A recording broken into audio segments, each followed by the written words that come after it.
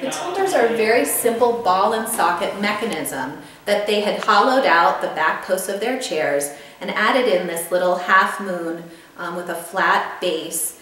And it's attached by just a little leather thong right back here into the post. What this did for the shakers is it allowed them to preserve the back posts of their chairs, but also to preserve the floors if you were to tip back in your chair. And also by adding that canted back, the canted back posts, you were making it a little bit easier for the chair when someone's putting their weight back in it as well and tipping back. Shake your life, come like eternal, shake, shake, gallery, all